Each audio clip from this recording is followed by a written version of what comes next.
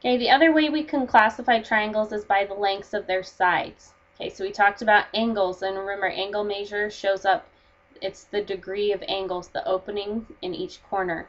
This time we're going to classify by side length, so the distance from one corner to the other, or the length of a side. There are only 3 classifications here. There's equilateral, where all 3 sides are exactly the same length. There's isosceles, where at least 2 of the sides are the same length, and notice they are marked as congruent. They have the hash marks. And then there's scalene, where there are no congruent sides. None of the sides are the same length. Okay, so those are the 3 classifications for classifying a triangle by its sides.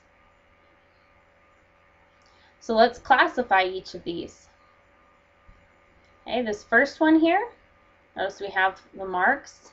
1 mark, 1 mark, 1 mark. That tells me all of those lines are the same length. And what triangle has all sides the same length?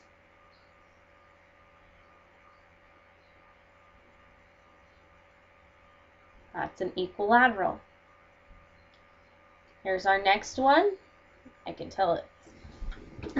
Again, they want it by side length, so we need to know how many of the sides are the same length. Well, none of them are marked as being the same length, so we can't assume that they are.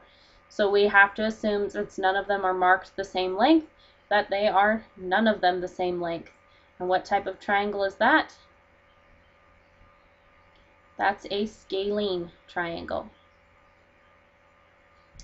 And finally down here, notice we have 2 sides marked the same length. What type of triangle has 2 sides the same length? That's an isosceles.